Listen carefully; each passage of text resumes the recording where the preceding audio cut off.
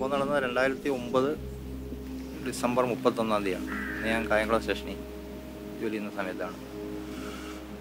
രാവിലെ ഒരു 4:30 കഴിഞ്ഞ് 5 മണിയോട് അടുപ്പിച്ചാണ് ഒരു കോൾ വരുന്നത്. കരുനാഗപ്പള്ളി ഭാഗത്ത് ടാങ്കർ ലോറി മറിഞ്ഞ്, ഗ്യാസ് ടാങ്കർ മറിഞ്ഞ്, ഒരു കാറുമായിട്ട് കൂട്ടിയിടിച്ച് മറിഞ്ഞു എന്ന് പറഞ്ഞുകൊണ്ടാണ്. നമ്മളൊരു ക്രൂ അവിടെ ചെല്ലുമ്പോഴത്തേന് ഒരു കാറുമായിട്ട് കൂട്ടിയിടിച്ച് കാറിനകത്ത് 2 പേര് കുരുങ്ങി കിടക്കുന്നതാണ്. ടാങ്കർ അപ്പുറത്തായിട്ട് മറിഞ്ഞ് കിടക്കുക. അപ്പോൾ കരുനാഗപ്പള്ളിയിൽ നിന്ന് ക്രൂ വന്ന് work ചെയ്തുകൊണ്ടിരിപ്പുണ്ട്. Gas tanker water spray ചെയ്തുകൊണ്ടിരിക്കുകയാണ്. അപ്പോൾ നമ്മൾ ആദ്യമേ തന്നെ ഈ കാറിൽ കുടുങ്ങി കിടക്കുന്നവരെ രക്ഷപ്പെടുത്താനുള്ള എടുത്തു. ഒരു അരമണിക്കൂർ തന്നെ പോലീസ് ജീപ്പിൽ അവരെ ഹോസ്പിറ്റലിലേക്ക് കൊണ്ടുപോയി. അവിടെ കഴിഞ്ഞിട്ട് ഈ ടാങ്കറിൻ്റെ അടുക്കിലോട്ട് ചെല്ലുന്നത്. അടുത്ത് നോക്കുമ്പോഴത്തേന് അതിൻ്റെ ഇങ്ങനെ താഴ്വശമായിട്ട് ഇങ്ങനെ ലീക്ക് ഉണ്ടായിട്ട് ഇങ്ങനെ ഈ ക്ലൗഡ് കിടക്കുന്ന പോലെ അവിടെ എല്ലാം ക്ലൗഡായിട്ട് രൂപപ്പെട്ട് കിടക്കുക ഗ്യാസ്. നമ്മുടെ കണ്ണൊക്കെ ചെറുതായിട്ട് നീളുന്നും ഒക്കെ ഉണ്ടായിരുന്നു. ഇപ്പം ക്ലൗഡാണ്. അപ്പോൾ ഇങ്ങനെ നമ്മൾ വെള്ളം സ്പ്രേ ചെയ്യാൻ വേണ്ടി ഇങ്ങനെ പോയി അപ്പോഴത്തേനാണ് ഇവിടുന്ന് ഇങ്ങനെ തിരിഞ്ഞു നോക്കുമ്പോഴത്തേനും ഒരു സ്പാർക്ക് പെട്ടെന്ന് വന്ന് സ്പാർക്ക് വരികയും ഒരു സൗണ്ട് കേൾക്കും. നമ്മളപ്പോഴത്തേന് 2 പേര്, ഞാനും സമീർ സാറും, ഞങ്ങൾ റൈറ്റ് സൈഡിലോട്ട് അങ്ങ് ഓടി ചെന്നപ്പോഴത്തേനും അങ്ങോട്ട് ഓടാൻ വേണ്ടി അങ്ങോട്ട് പറ്റിയില്ല. ഒരു ഗേറ്റ് ഇങ്ങനെ ഇട്ടേക്കുമായിരുന്നു. അതേ പിടിച്ച് വലിച്ച് കഴിഞ്ഞപ്പോഴത്തേനും അങ്ങോട്ട് പോകാൻ പറ്റുന്നില്ല. പിന്നെ അവിടെ തന്നെ അങ്ങ് നിന്നു.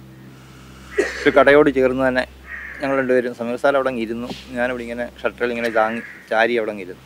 ഒരു 1-1.5 മിനിറ്റ് സമയത്തൊക്കെ ഈ തീ നിന്നുള്ളൂ. അതിന് മേലെല്ലാം ഭയങ്കരമായിട്ട് 1.5 മിനിറ്റ് കഴിഞ്ഞപ്പോഴത്തേന് ഈ തീയെല്ലാം അവിടുത്തേക്ക് പൂർണ്ണമായി അങ്ങ് മാറി. അത് കഴിഞ്ഞപ്പോഴത്തേന് ഞങ്ങൾ തന്നെ അവിടുന്ന് എണ്ണീറ്റാണ് കുറച്ച് ദൂരം, അതായത് റോഡിൻ്റെ ഹൈവേ തെക്ക് വശത്തേക്ക് ഓടി ചെന്നതിന് ഒരു ജീപ്പ് അവിടെ കിടപ്പുണ്ട്. ജീപ്പിൽ ഇങ്ങനെ കയറാൻ വേണ്ടി തുറന്നു. അന്നേരമാണ് കൈയുടെ ഇത് മനസ്സിലാകുന്നത്. എന്തായാലും ഇങ്ങോട്ട് തുറക്കാൻ പറ്റുന്നില്ല, കൈക്ക് അനക്കാൻ പറ്റുന്നില്ല, ഭയങ്കര വേദനയൊക്കെ. ഞങ്ങൾ 2 പേരും കയറി കരുനാഗപ്പള്ളി താലൂക്ക് ഹോസ്പിറ്റലാണ് കൊണ്ടുപോയത്.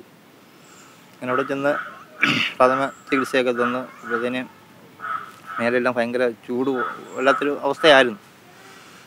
എനിക്കൊക്കെ ഭയങ്കര അങ്ങ് ദാഹവും ഒക്കെ അങ്ങ് എടുത്ത് കുടിക്കാനാണെങ്കിൽ വെള്ളമില്ലാതെ എനിക്ക് ഓർമ്മയുണ്ട് ഇപ്പോഴും. അവിടുത്തെ സെക്യൂരിറ്റി മറ്റേ ഈ ഡ്രിപ്പിടുന്ന ഇത് പൊട്ടിച്ച് തന്ന് അത് കുടിച്ചു. അത് കഴിഞ്ഞപ്പോഴത്തേനാണ് മെസ്സേജ് വരുന്നത്, മെഡിക്കൽ കോളേജിൽ ഒരു ICU ഇതിനു വേണ്ടി പ്രത്യേകം തുടങ്ങിയിട്ടുണ്ടെന്നും പറഞ്ഞു. അങ്ങനെ ആ ICUവിലേക്ക് എനിക്ക് ശേഷം വന്നവരെയൊക്കെ അവിടത്തേക്ക് കൊണ്ടുപോയി മെഡിക്കൽ കോളേജിൽ. മെഡിക്കൽ കോളേജിൽ ചെന്ന് അവരവിടെ ഒരു 100 ദിവസത്തോളം അവിടെ ICUവിൽ അഡ്മിറ്റായിരുന്നു.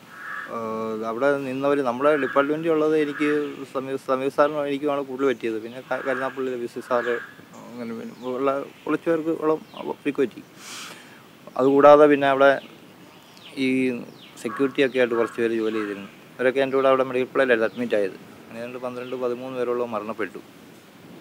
അത്രയും എനിക്കാണെങ്കിൽ 70% പൊള്ളലായിരുന്നു. ഒരു 1-ാം ദിവസം കഴിഞ്ഞ് 2-ാം ദിവസം തൊട്ടാണ് ഈ വേദനയും കാര്യങ്ങളൊക്കെ അറിയാൻ തുടങ്ങിയത്.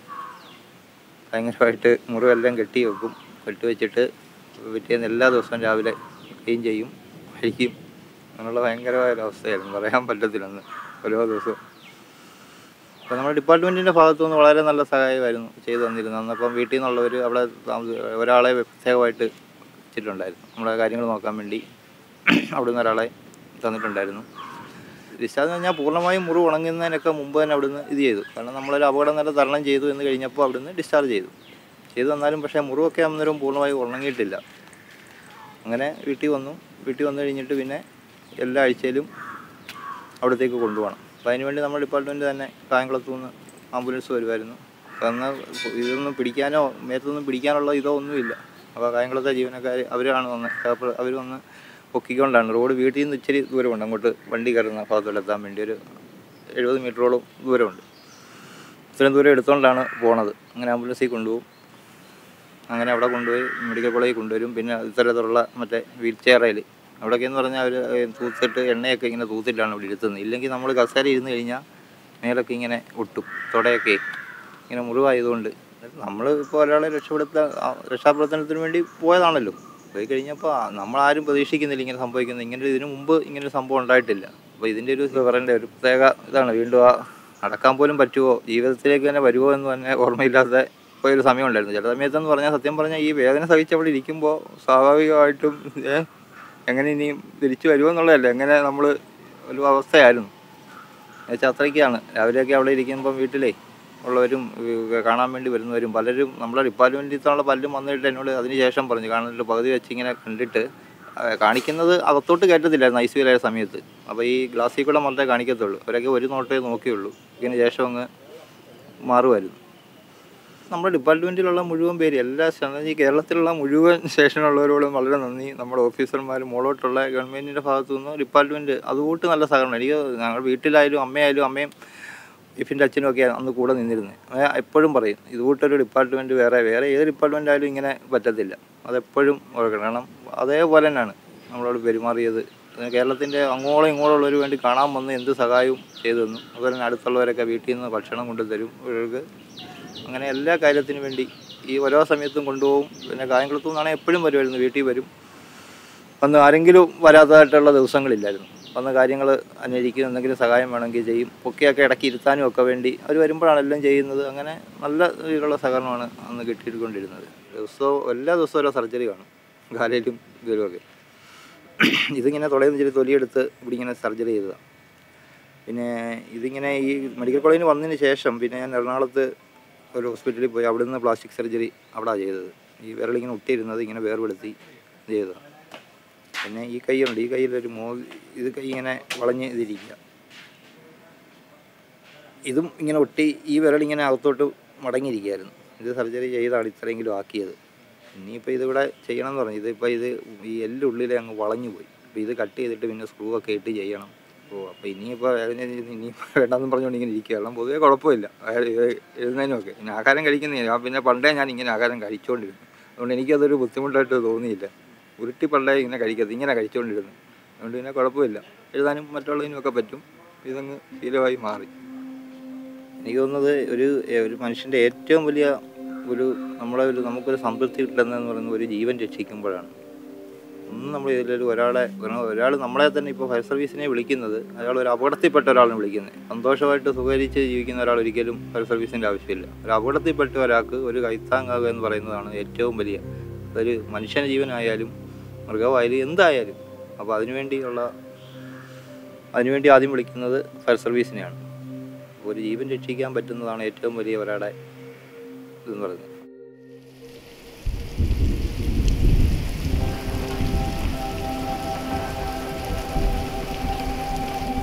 1998 മെയ് മാസം 4-ാം തീയതിയാണ് ഞാൻ ആദ്യമായിട്ടൊരു കോൾ അറ്റൻഡ് ചെയ്യുന്നത് സർവീസിൽ കയറിയിട്ട്. കോള് എന്ന് കേട്ടപ്പോൾ ആദ്യം ഒരു ഭയങ്കര താല്പര്യമായിരുന്നു. പക്ഷേ സ്പോട്ടിൽ ചെന്നപ്പോൾ ഭയങ്കരമായൊരു വല്ലാത്തൊരു കാഴ്ചയായിരുന്നു. കാരണം നമ്മുടെ ജീവിതത്തിൽ നടക്കുന്ന ഒരു കാഴ്ചയായിരുന്നു. ആദ്യത്തെ സംഭവമായിരുന്നു തമിഴ്നാടിൻ്റെ ഒരു ടാങ്കറും ഒരു ട്രക്കും തമ്മിൽ ഇടിച്ചത്, അരി കൊണ്ടുപോയ ട്രക്കും തമ്മിൽ ഇടിച്ചത്. അതേ നോക്കിയപ്പോഴത്തെ ഒരു വാതിലിൻ്റെ ഭാഗത്തൊരു കാല്, ആ ഡോറിൻ്റെ ഭാഗത്ത് ഡ്രൈവർ അതൊക്കെ കാലെടുത്തപ്പോൾ ഡോർ തുറന്നപ്പോൾ ആ കാല് മാത്രം കയ്യിലേക്ക് വന്നു. കയ്യിലിരുന്നത് കുറേ നേരം വിറക്കിയായിരുന്നു. പിന്നെ അത് കുറച്ച് അത് കഴിഞ്ഞിട്ടാണ് ഡ്രൈവറെ ബോഡി ഇങ്ങനെ ചരിഞ്ഞു വന്നു. തലയുടെ ഭാഗമില്ല, അത് അമർന്നിരിക്കുകയാണ്. തലയുടെ തലച്ചോറെല്ലാം ഇങ്ങനെ ഒഴുകി വന്നു. അതിൻ്റെ കയ്യിലൊക്കെ തൊട്ടുപുറകിൽ എൻ്റെ തോളിലൊരാൾ തട്ടി ഞാൻ തിരിഞ്ഞു. നമ്മളെ പാലക്കാട് ജില്ലാ ഓഫീസറായിരുന്ന അന്നത്തെ ADO അരവിന്ദാക്ഷ മേനോൻ സാറാണ്. സാർ പറഞ്ഞത് ഗ്ലൗസ് ഇട്ട് മാത്രമേ ചെയ്യാവൂ. അതൊരു ഏറ്റവും വലിയ പാഠമായിരുന്നു. കാരണം നമുക്കറിയില്ല അയാൾ എങ്ങനെയുള്ള ആളാണെന്ന്. പക്ഷെ ആ സംഭവം മനസ്സിൽ ഭയങ്കരമായ രീതിയിൽ ഒരു വിഷമമുണ്ടാക്കിയൊരു സംഭവമായിരുന്നു. അത് ഈ ഇൻസിഡൻറ്റ് ആദ്യം കാണുന്നത് അത് മറക്കാൻ പറ്റാത്തത്. അതാണ് ഡേറ്റ് വരെ എനിക്കിപ്പോഴും മനസ്സിൽ വളരെ ക്ലിയറായിട്ട് കിടക്കുന്നത്. പിന്നെ അതിൽ ഏറ്റവും വിഷമമുള്ളൊരു വേറെ കേസ് എന്ന് പറയുന്നത് ആൾക്കാർ അവിടെ കൂടിയ ആൾക്കാർ ഈ ജീവനെ രക്ഷിക്കാൻ ശ്രമിക്കുകയല്ല ചെയ്തത്. ഈ ടാങ്കറിൽ നിന്നും ഒലിച്ചിറങ്ങിയ മണ്ണെണ്ണയെ ബക്കറ്റിലും പ്ലാസ്റ്റിക് കുടങ്ങളിലേക്കും കോരിക്കൊണ്ടു പോകാനുള്ള വ്യഗ്രതയായിരുന്നു അവർക്ക്. പക്ഷേ ഇന്നത് വളരെ മാറിയിട്ടുണ്ട്. ഇന്നത്തെ ചെറുപ്പക്കാരും എല്ലാവരും നമ്മളെ ഈ ആറ്റിങ്ങൽ പരിസരത്തുള്ള ആൾക്കാർ നമ്മൾ ഏത് കോളിന് പോയാലും നമ്മളോടൊപ്പം നിന്ന് നമ്മളെ കൂടെ നിന്ന് ജോലി ചെയ്യുന്നതിന് വളരെ താല്പര്യമുണ്ട്. പക്ഷേ അത് പാലക്കാട് ബോർഡർ ആയതിൻ്റെ അടിസ്ഥാനത്തിലായിരിക്കാം. അതൊരു വല്ലാത്തൊരു സംഭവമായിരുന്നു എനിക്ക്. അതിന്നും മറക്കാൻ പറ്റാത്തൊരു സംഭവമാണ്.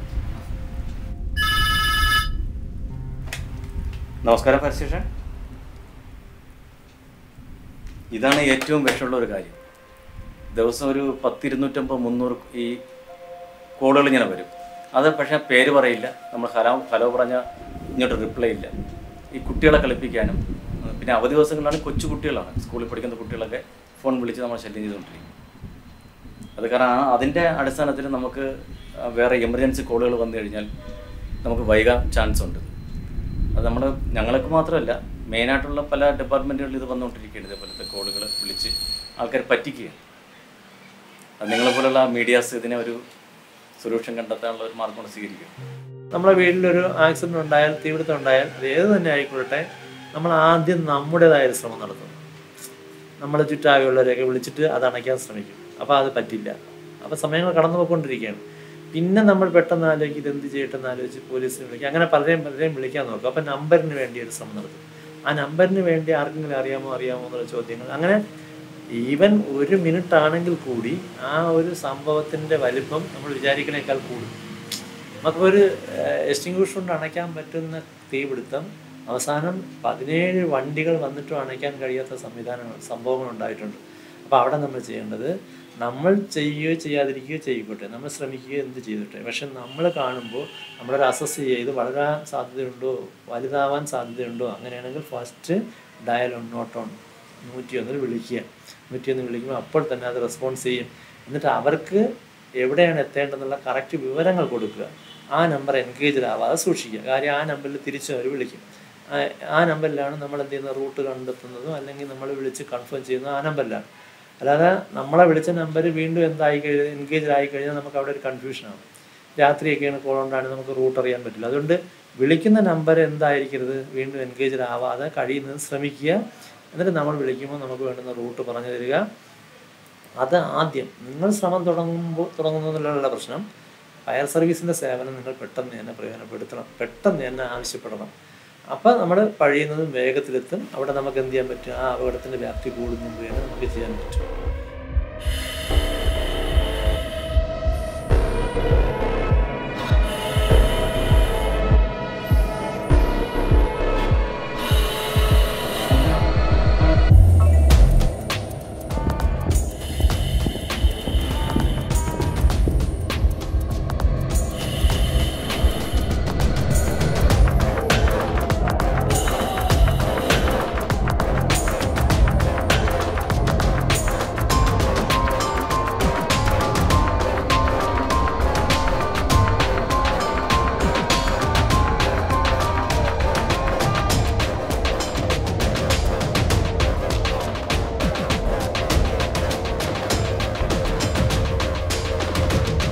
അപകടം എന്ന് പറഞ്ഞാൽ അത് ഉണ്ടാവാൻ സാധ്യത, ഒന്ന് കുളിക്കാൻ ഇതിനൊക്കെ ഇറങ്ങുന്നത് ചിലപ്പോൾ അശ്രദ്ധപരമായി, ചിലപ്പോൾ വെള്ളത്തിൻ്റെ അത്രയും ഗൗരവം കാണിക്കത്തില്ല.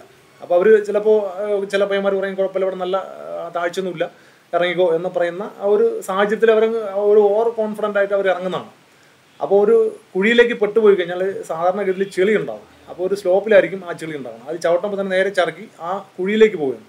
ആ വീഴുന്നതോടുകൂടി തന്നെ അവരുടെ മനസ്സ് ആകെ ഡസ്പാവും. ഇനി എന്ത് ചെയ്യണം, നമ്മൾ മരണത്തിലേക്ക് പോകുന്നു എന്നുള്ള ഒരു ധാരണയിലാണ് ഇവർ കൂടുതലും മരണം അതിലേക്ക് സംഭവിക്കുന്നത്. അതെല്ലാം നമുക്ക് തിരിച്ച് കയറി വരാൻ പറ്റുമെന്ന് അവർ കൂടുതലും ഒരു കോൺഫിഡൻ്റ് അവർക്കുണ്ടെങ്കിൽ അവർ നീന്തി കയറാൻ ശ്രമിക്കും, അല്ലെങ്കിൽ എന്തെങ്കിലും പിടിക്കാൻ ശ്രമിക്കും. പക്ഷേ വീഴുമ്പോൾ തന്നെ ആദ്യമേ അവർ ചിന്തിക്കണം ഞാൻ മരിച്ചു എന്നുള്ള കണ്ടീഷനിൽ അവർ ആദ്യമേ താഴ്ന്നു പോയി കഴിഞ്ഞാൽ പിന്നെ അവർ തിരിച്ച് മേളിൽ കയറി വരാനുള്ള ഒരു ടെൻഡൻസി അവർക്ക് കിട്ടത്തില്ല.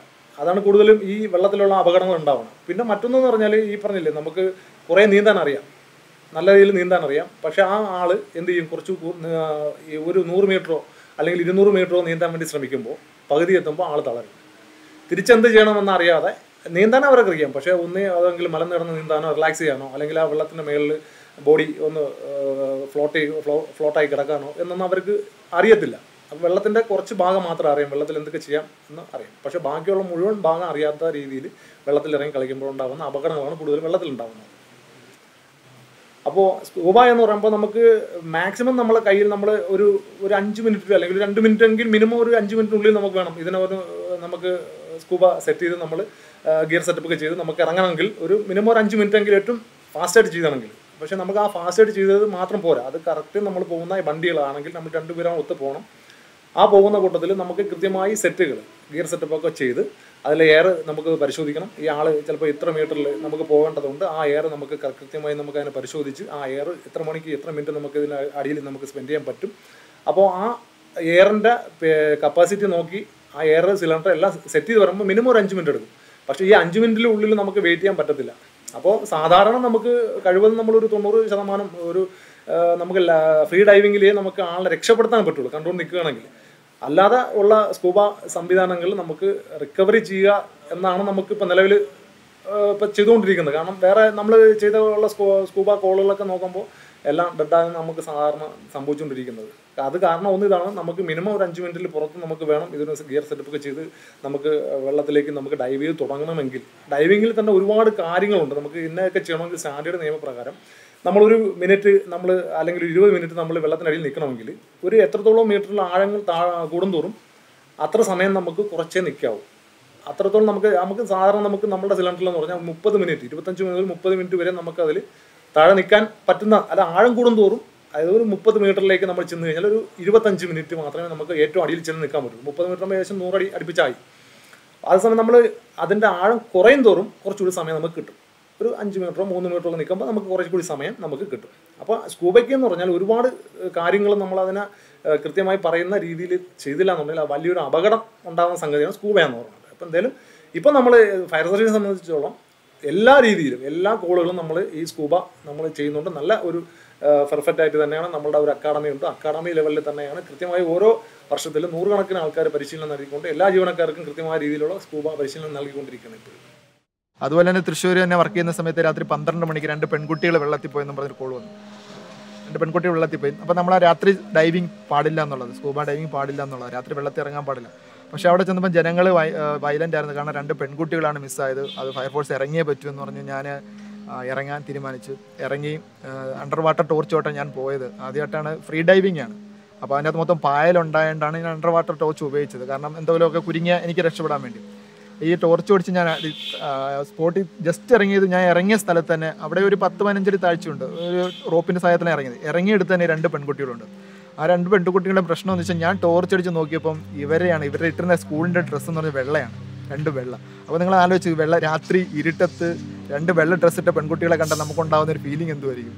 അപ്പോൾ തന്നെ എനിക്ക് അന്താളിപ്പായി. എൻ്റെ എന്താ പറയുക, നമുക്ക് അന്നേരം നമ്മൾ ഫയർമാനാണെന്ന കാര്യം മറന്നുപോയി. സാധാരണ നമ്മൾ പേടിക്കാൻ പാടില്ല എന്നുള്ളത്. പക്ഷേ എന്നാൽ ആ സമയത്ത് ഞാൻ ഫയർമാനാണെന്നുള്ള എൻ്റെ ഒരു ചിന്ത ഞാൻ പെട്ടെന്ന് മറന്നുപോയി. ഞാൻ പെട്ടെന്ന് തന്നെ പൊങ്ങി വന്നിട്ട് ഞാൻ പറഞ്ഞു 2 പേരും ഇവിടെ തന്നെ ഉണ്ട്, എനിക്ക് കുറച്ച് സമയം വേണം എടുക്കാൻ. കാരണം ആ സമയത്തൊക്കെ മനസ്സ് പതറിപ്പോയി. അത് ഞാൻ ആദ്യമായിട്ട് എൻ്റെ സർവീസിൽ പതറുന്ന അന്നാണ്. അപ്പോൾ ഞാൻ പറഞ്ഞു എനിക്ക് കുറച്ച് സമയം തന്നെ ഇവിടെ ഉണ്ട്, ഞാൻ എടുക്കാമെന്ന് പറഞ്ഞിട്ട് വീണ്ടും ഒരു 5 മിനിറ്റൊക്കെ എടുത്ത് ഞാൻ യൂണിഫോം തസ്തിയാണ് ജോലി ചെയ്യുന്നത്, എൻ്റെ ജോലി ഇതാണ് എന്ന് ഞാൻ സ്വയം മനസ്സിനെ പാകപ്പെടുത്തി ഞാൻ വെള്ളത്തിനടിയിൽ പോയി 2 പെൺകൊച്ചുങ്ങളുടെ അടുത്ത്. കാരണം ആ വെള്ളത്തിനടിച്ച് ഞാൻ ടോർച്ച് അടിച്ച് നോക്കുമ്പം അവരുടെ കണ്ണ് വെള്ള മുടി മാറിക്കിടക്കുന്നത് ഒക്കെ 2 എണ്ണമൊക്കെ കണ്ടപ്പോഴത്തേക്കും പിന്നെ അത് കുറച്ച് നാളത്തേക്ക് എൻ്റെ ജീവിതത്തിൽ കുറച്ച് വിഷയങ്ങളുണ്ടായിരുന്നു. അപ്പോൾ എനിക്ക് പിന്നെ ഉറക്കമൊക്കെ കുറച്ച് നഷ്ടങ്ങളൊക്കെ പെട്ടു. അപ്പോൾ ഞാൻ ഡോക്ടറെ കണ്ടു. ഡോക്ടർ പറഞ്ഞു അത് നിങ്ങളുടെ ആരും അല്ലല്ലോ മരിച്ചു കിടക്കുന്നത്, അപ്പോൾ നിങ്ങൾ ഇനി ഇത് ചെയ്യേണ്ട, അല്ലെങ്കിൽ ചെയ്യുന്നെങ്കിൽ നിങ്ങൾ അതിനെ ഓവർകം ചെയ്യേണ്ട പരിപാടി ഇനി വെള്ളത്തിനടിയിൽ പോകുമ്പോൾ അടുത്ത നിങ്ങൾ പോകുമ്പോൾ നിങ്ങൾ ചെയ്യുന്നതെന്ന് ചോദിച്ചു. ഞാൻ പറഞ്ഞു ഞാൻ സ്കൂബ ഡൈവിങ് ചെയ്യാൻ എനിക്കിഷ്ടമാണ്. അപ്പോൾ നിങ്ങൾക്ക് ചെയ്യണമെങ്കിൽ നിങ്ങൾ വെള്ളത്തിനടിയിൽ പോവുക, ഇനി ഒരു ബോഡി കിട്ടുമ്പോൾ ആ ബോഡിയെ എല്ലാ രീതിയിലും വെച്ച് നോക്കുക, എല്ലാ രീതിയിലും. അതിപ്പോൾ ഞാൻ അടുത്ത വീണ്ടും ചെയ്തു. വീണ്ടും ഒരു കോൾ വന്നപ്പം പോയി ആ ബോഡിയെ തലങ്ങും വിലങ്ങും മാറ്റി വെച്ച് നോക്കി. എൻ്റെ ഭയം ഇനി ഒരിക്കലും ഞാൻ പേടിക്കാൻ പാടില്ല എന്നൊരു അങ്ങനെയാണ് ഞാൻ കൂടുതൽ എൻ്റെ അകത്ത് ഇപ്പം അങ്ങനെ ഭയക്കാറില്ല. ഇനി എത്ര പേടിപ്പിച്ചാലും വെള്ളത്തിനടിയിൽ എന്ത് വന്നാലും ഇപ്പം ഭയക്കാറില്ല.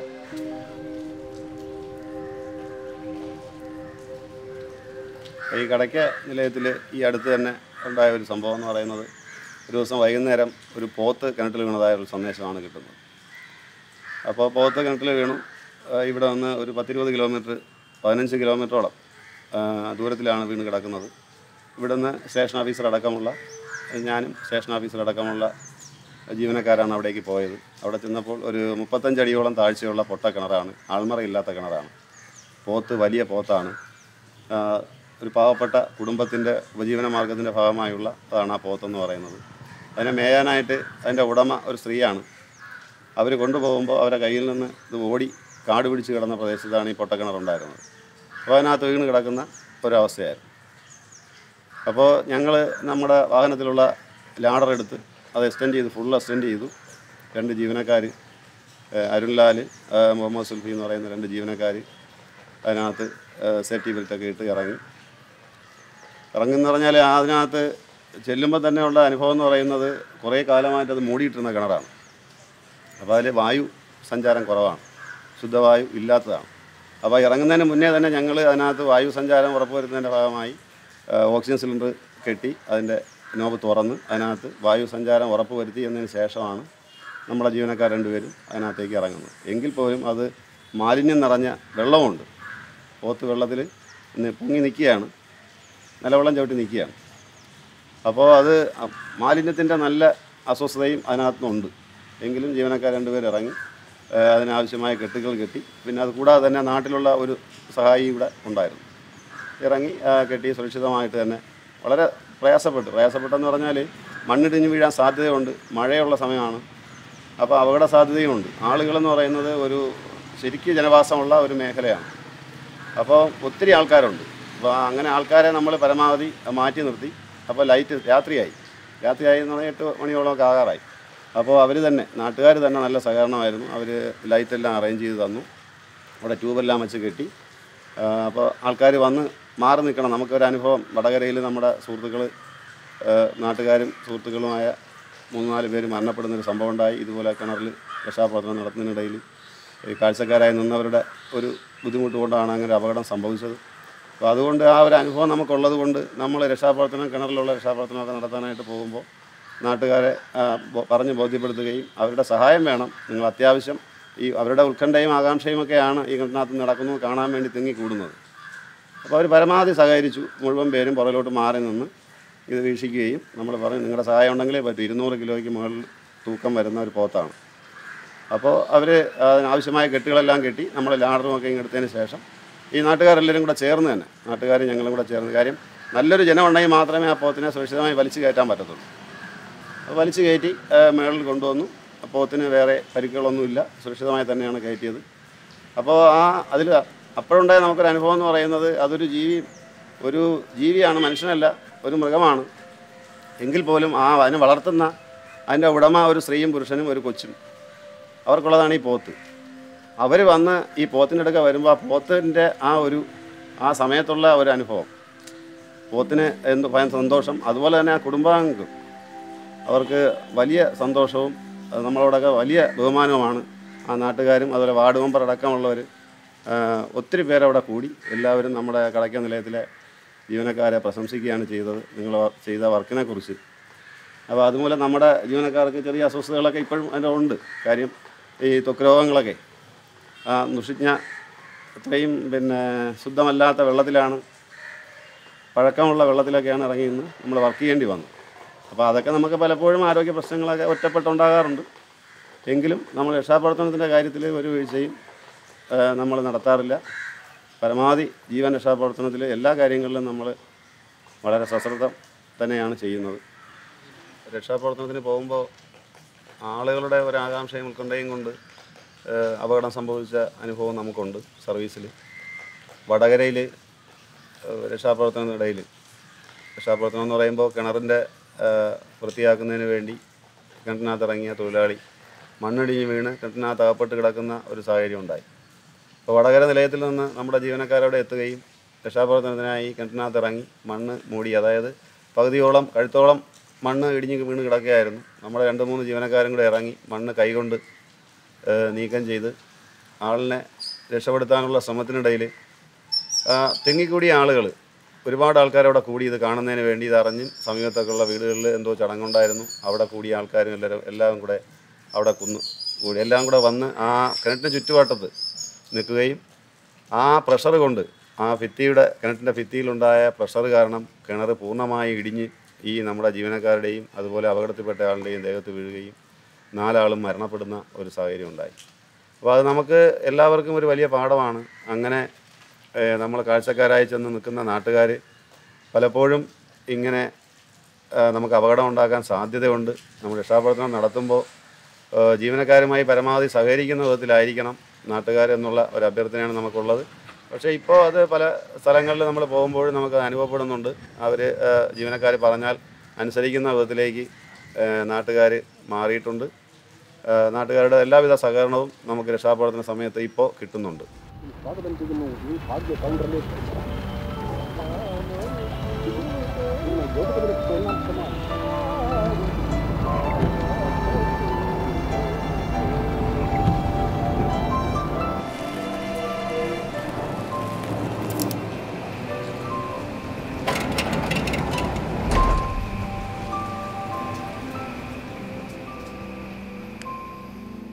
ക്ലോസറ്റിൽ ഒരു കുട്ടിയെ അപകടം പറ്റി രക്ഷാപ്രവർത്തനം നടത്തിയതിൻ്റെ ഡീറ്റെയിൽസ് എന്ന് പറയുന്നത് ഒരു 7:35 കൂടി നമുക്ക് കോള് മെഡിക്കൽ കോളേജ് പോലീസ് സ്റ്റേഷനിൽ നിന്നാണ് വരുന്നത്. അപ്പോൾ എമർജൻസി ടെൻഡറിലാണ് ഈ ഇൻസിഡൻറ്റ് കോൾ അറ്റൻഡ് ചെയ്യാൻ പോകുന്നത്. അത് എമർജൻസി ടെൻഡർ എന്ന് പറയുമ്പോൾ അതിനകത്ത് ഒരുപാട് എക്യുപ്മെൻസുകളുണ്ട്, രക്ഷാപ്രവർത്തനത്തിനുള്ള എക്യുപ്മെൻറ്റ്സ്. ഈ പൊതുജനങ്ങൾക്ക് അറിഞ്ഞുകൂടാത്തൊരു കാര്യമുണ്ട്, ഫയർഫോഴ്സിലെ എല്ലാ വാഹനങ്ങളിലും വെള്ളമല്ല. എമർജൻസി ടെൻഡർ എന്ന് പറയുമ്പോൾ അതിനകത്ത് വിവിധ തരം എക്യുപ്മെൻസുകളാണ്. അപ്പോൾ ഈ എക്യുപ്മെൻസ് ഉള്ള വാഹനത്തിലാണ് ഞങ്ങൾ പോകുന്നത്. പോകുന്ന സമയത്ത് നമുക്ക് ഡീറ്റെയിൽസ് ഒന്നും അറിയില്ല. ഇൻസിഡൻ്റ് അറ്റൻഡ് ചെയ്യുന്നു എന്നുള്ളത് കൊണ്ട് ഒരു ഹാമറും സിസിലും ഞാൻ എടുത്തിരുന്നു. അപ്പോൾ പൊങ്ങമ്മൂട് ജനശക്തി നഗറിലേക്ക് ഇറങ്ങുന്ന സമയത്ത് ഞങ്ങളുടെ എമർജൻസി ടെൻഡർ എന്ന് പറഞ്ഞാൽ വലിയൊരു വണ്ടിയാണ്, അത് പോകാൻ പറ്റാത്തൊരു സ്റ്റേജാണ്. അവിടെ നിന്ന് ഞാനും ഞങ്ങളുടെ ജീവനക്കാരും കൂടെ ഈ സിസിലും ഹാമറും കൊണ്ട് ഞങ്ങൾ ഓടി ഒരു കുന്നിൻ്റെ പുറത്താണ് ഈ വീട്. അപ്പോൾ അമ്മയും മകളും കൂടെ മാർച്ച് മാസമാണ് ക്ഷേത്ര ഉത്സവം കണ്ടുകൊണ്ടിരുന്നപ്പോൾ അവർക്കൊരു മൂത്രശങ്ക തോന്നി. അങ്ങനെ അമ്മയും മകളും കൂടെ വീട്ടിലേക്ക് യൂറിൻ പാസ് ചെയ്യാൻ വേണ്ടി വീട്ടിലേക്ക് പോയി കയറ്റം കയറി ഏറ്റവും മേളിൽ പോയിട്ട്, വളരെ സാധാരണ കുടുംബമാണ്. മകള് ബാത്റൂമിലേക്ക് കയറി, അമ്മ അകത്തേക്ക് പോകുന്നു. അപ്പോൾ ഈ സ്ത്രീ ഇന്ത്യൻ ക്ലോസറ്റിലേക്ക് ഇരിക്കുന്ന ടൈമിന് പ്രസവിക്കുകയുണ്ടായി. ഈ പ്രസവിക്കുന്ന സമയത്ത് ഈ കുഞ്ഞ് നേരെ ഇന്ത്യൻ ക്ലോസറ്റിലെ കൊക്കിക്കകത്ത് ചെന്ന് തടഞ്ഞു നിൽക്കുകയാണ്. അകത്തോട്ട് പിന്നെ പോകില്ലല്ലോ. തടഞ്ഞു നിൽക്കുകയും ഈ സ്ത്രീ നിലവിളിച്ച് അമ്മയെ വരുത്തി. അമ്മയെ വന്നിട്ട് ഈ കുഞ്ഞിനെ എടുക്കാൻ വേണ്ടി ശ്രമിച്ചു. കൊച്ചാണ്, കുഞ്ഞായതിനെ കൊണ്ട് വലുതായിട്ടൊന്നും ഇളുത്തെടുക്കാൻ പറ്റില്ല. അവർക്ക് വേറെ നിർവാഹമില്ല, വെട്ടമില്ല. അപ്പോഴവർ കുറച്ച് പരിശ്രമിച്ചതിന് ശേഷം പൊക്കിൾക്കൊടി കടിച്ചു മുറിച്ചിട്ടാണ് ഈ പൊക്കിൾക്കൊടി കടിച്ചു മുറിച്ച് കുഞ്ഞുമായിട്ടുള്ള ബന്ധം വിട്ട് അവർ കട്ടിലിൽ ചെന്ന് കിടന്നു. രാവിലെ 7 മണിക്ക് ശേഷമാണ് അവർ പുറത്തോട്ട് പോയിട്ട് പുറം ലോകം ഇങ്ങനൊരു സംഭവം ഉള്ളതായിട്ട് അറിയുന്നത്. ഈ അറിഞ്ഞ സമയത്ത് തന്നെ അവർ മെഡിക്കൽ കോളേജ് പോലീസ് സ്റ്റേഷനിൽ വിളിക്കുകയും പോലീസുകാർ ഞങ്ങളെ അറിയിക്കുകയും ചെയ്തു. അപ്പോൾ പോലീസുകാർക്കും അറിയില്ല ഡീറ്റെയിൽസ്, നമുക്കും അറിയില്ല ഡീറ്റെയിൽസ്. അങ്ങനെ ഈ കുന്നിൻ്റെ പുറത്ത് പോയി അകത്തോട്ട് പോയി കുറച്ച് ആൾക്കാർ കൂടി നിൽപ്പുണ്ട്, ഒരു മരണ വീട് പോലെ ആൾക്കാർ കൂടി നിൽപ്പുണ്ട്. ഈ കുഞ്ഞ് കിടക്കുന്ന ബാത്റൂം പൂട്ടിയിട്ടേക്ക് 2 പോലീസുകാർ മുന്നിൽ നിൽക്കുകയും ചെയ്തു. ഒന്നും മനസ്സിലാക്കേണ്ടതൊരു കൊച്ചാണ്, അതിനെ ഒന്ന് പിടിക്കാനോ അതിൻ്റെ എന്താണ് അവസ്ഥ എന്ന് നോക്കാനോ ആരുമില്ല, പോലീസുകാരുമില്ല, നാട്ടുകാരുമില്ല. ഒരു മരണ വീട് പോലെ നിൽപ്പുണ്ട്. ആ സമയത്താണ് ഞാൻ ആദ്യം കയറി ചെല്ലുമ്പോൾ ഈ കുഞ്ഞിനെ കണ്ടപ്പോൾ എൻ്റെ മനസ്സിൽ തോന്നിയതെന്ന് പറയുന്നത്, അഭിഹിത ഗർഭത്തിൽ സംഭവിച്ചപ്പോൾ ക്ലോസറ്റിലേക്ക് തള്ളിവിടാൻ വേണ്ടി ഞാൻ എന്നുള്ള ആ രീതിക്ക് ഞാൻ അവിടെ സംസാരിച്ച പോലീസുകാരൻ പറഞ്ഞു, അങ്ങനെയല്ല, ഇങ്ങനെ പ്രസവിച്ചു പോയതാണ് എന്ന് പറഞ്ഞു. അങ്ങനെ ഞാനും സഹപ്രവർത്തകരും കൂടെ ഈ മെറ്റീരിയലിനെ ക്ലോസറ്റിനെ ചെറിയ കഷ്ണങ്ങളാക്കി ഈ കുഞ്ഞിൻ്റെ ശരീരത്ത് ഇതിൻ്റെ ഒരു മെറ്റീരിയൽ തെറിച്ചാൽ മുറിയുകയും ചെയ്യും. പക്ഷെ അതില്ലാതെ ചെറിയ പീസുകളാക്കി എടുക്കുമ്പോൾ ഞാൻ അരമണിക്കൂർ കൊണ്ടുള്ള രക്ഷാപ്രവർത്തനമാണെങ്കിലും ഒരു 24 മണിക്കൂർ നമ്മൾ പരിശ്രമിക്കുമ്പോൾ ഒരു ടെൻഷനാണ്. അതായത് ഞാൻ ഈ രക്ഷാപ്രവർത്തനത്തിൻ്റെ ഇടയിൽ എൻ്റെ കയ്യിൽ അബദ്ധം പറ്റും എന്ന് പറഞ്ഞാൽ, പ്രസവിച്ച സ്ത്രീയാണെങ്കിലും പ്രസവ വ്യവസ്ഥ കംപ്ലീറ്റ് എൻ്റെ ശരീരത്ത് കയ്യിലുമാണ്. അപ്പോൾ ചിലപ്പോൾ സ്കിറ്റ് ചെയ്ത് കൊച്ചിൻ്റെ ശരീരത്തെങ്കിലും എന്തെങ്കിലും കൊണ്ടുകഴിഞ്ഞാൽ അത് വല്ലാത്തൊരു രീതിക്ക് പോകും. അപ്പോൾ അതുകൊണ്ട് ഞാൻ അദ്ദേഹത്തിൻ്റെ ചോദിച്ചപ്പോൾ അദ്ദേഹം പറഞ്ഞ് ധൈര്യമായിട്ട് ചെയ്യുമെന്ന് പറഞ്ഞു. അങ്ങനെ ചെയ്ത അവസാനം കൊക്കിയുടെ ഭാഗം വരെ എത്തി. അടിഭാഗത്തൂടെ തലയൊന്ന് പ്രസ് ചെയ്യാൻ പറ്റിയപ്പോൾ കൊച്ചല്ലേ, അതൊന്ന് കൂടുതൽ ചെയ്യാനും പറ്റില്ല. എന്തായാലും 2 കൽപ്പിച്ച് അതിൻ്റെ കൊക്കിയെ 2-3 അടി സിസിൽ വെച്ച് കൊടുത്ത സമയത്ത് തേങ്ങ 2 പിളരും പോലെ 2 വരികയും ആ കൊച്ചിനെ, ഇതിനിടയിൽ ഞാൻ പോലീസുകാരുടെ അടുത്ത് പറഞ്ഞു ഡോക്ടറെ സേവനം വേണമെന്ന്. അപ്പോൾ ഡോക്ടറെ സേവനം പോലീസുകാർ മെഡിക്കൽ കോളേജിൽ RMA അറിയിച്ചപ്പോൾ അവർക്ക് പുറത്ത് വന്ന് രക്ഷാപ്രവർത്തനം ചെയ്യേണ്ട നിയമമില്ല. പക്ഷേ അവരെല്ലാം ഒരുക്കിയിട്ടൊക്കെ എത്രയും വേഗം കുഞ്ഞിനെ കൊണ്ടുവന്നാൽ മതി എന്ന് പറഞ്ഞു. അങ്ങനെ ഞാൻ ഈ കുഞ്ഞിനെ ഇതിനിടയ്ക്ക് ഒരു തുണി വാങ്ങിച്ച് കുഞ്ഞിനെ അമ്മ പ്രസവിച്ചെങ്കിലും ആദ്യമായിട്ട് ഞാനാണ് ആ കൊച്ചിനെ എടുക്കുന്നത്. ആ കുഞ്ഞിനെയും ഞാൻ കയ്യിൽ വെച്ചുകൊണ്ട് അവിടെ നിന്ന് ഇറങ്ങി പോയാൽ 3/4 കിലോമീറ്റർ അപ്പുറമാണ് വണ്ടി കിടക്കുന്നത്. ഈ പോകുന്ന വഴിയിൽ പല സ്കൂട്ടർ യാത്രക്കാരും ഞാൻ ഒന്ന് അതിൽ കയറാൻ വേണ്ടി ശ്രമിച്ചപ്പോൾ അവർ വണ്ടി നിർത്തി തരുന്നു എന്ന് പറഞ്ഞാൽ എൻ്റെ ശരീരം കംപ്ലീറ്റ് ബ്ലഡാണ്, ആറ് കണ്ടാലും അറക്കി. അങ്ങനെ ഈ കുഞ്ഞിനെ കൊണ്ട് ഓടി. എന്തായാലും പോലീസുകാരുടെ വലിയ സംയോജിതമായിട്ടുള്ള ഇടപെടലാണ്. അവർ ജീപ്പ് അറേഞ്ച് ചെയ്ത് നിർത്തിക്കുന്നത്. ജീപ്പിൽ കയറ്റി സൈറൻ വിട്ട് നേരെ മെഡിക്കൽ കോളേജിൽ കൊണ്ടെത്തിച്ചു.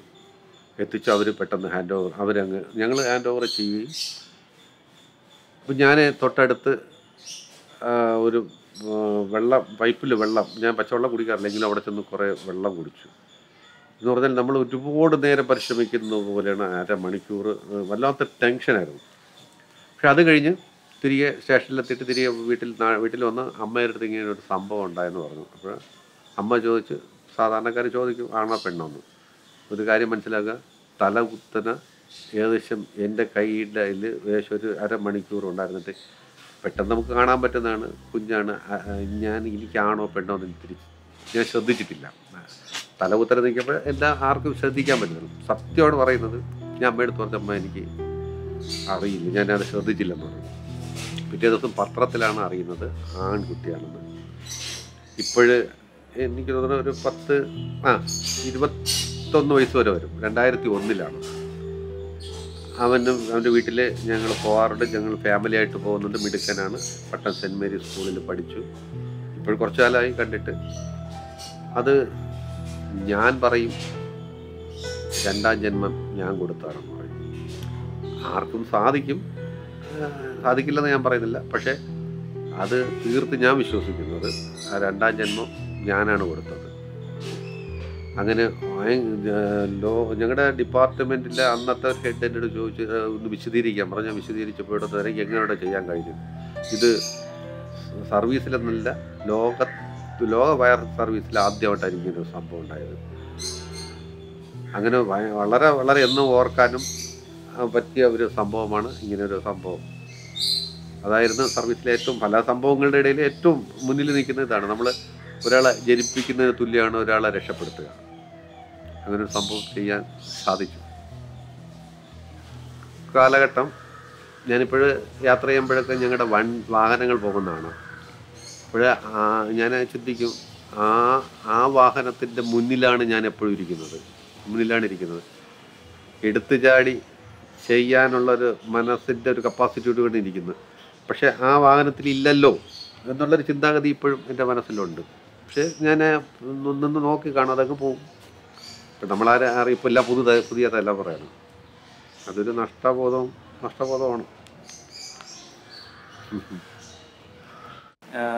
ചെറിയൻകീഴ് കടകം എന്ന് പറഞ്ഞ ഭാഗത്തൊരു വീട് തീ പിടിച്ചപ്പോൾ അവരുടെ മാക്സിമം എന്തൊക്കെ സാധനങ്ങൾ നമ്മൾ രക്ഷിക്കാൻ പറ്റുമോ അത്രയും രക്ഷിച്ചിട്ടുണ്ട്. അപ്പോൾ അവിടുത്തെ അമ്മ വന്ന് പറഞ്ഞതാണ്, ദൈവത്തെ ഞങ്ങൾ കണ്ടത് നിങ്ങളിലൂടെയാണ്. അതുപോലെ കിണറിൽ വീണിടന്ന് പശു എടുക്കുമ്പോഴത്തേക്ക് അതിനെ കൊണ്ട് ഉപജീവനം നടത്തുന്ന ആൾക്കാർ അവരും പറയുന്ന കാര്യമാണ്, നിങ്ങൾ ഇല്ലായിരുന്നെങ്കിൽ ഞങ്ങളുടെ ജീവിതം. ഡിപ്പാർട്ട്മെൻറ്റ് ചിന്ത എന്നൊന്നും അറിയില്ല. അന്ന് തീ അണയ്ക്കുവാൻ മാത്രമാണ് നമ്മൾ കേട്ടത്. ഫയർഫോഴ്സുകാർ വന്ന് തീ അണച്ചിട്ട് പോകുമെന്നുള്ളൊരു കാഴ്ചപ്പാടായിരുന്നു. ഞങ്ങളെ ഏരിയയിലേക്ക് റബ്ബറിൻ്റെ തോട്ടത്തിനൊക്കെ തീ പിടിക്കുന്ന സമയത്തൊക്കെ വന്ന ഫയർഫോഴ്സാണ്.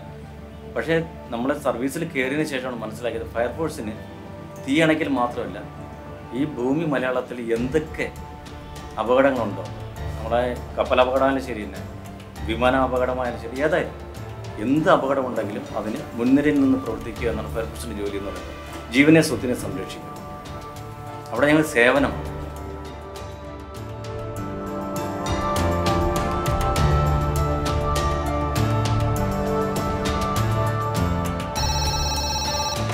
നമസ്കാരം ഫയർ സ്റ്റേഷൻ.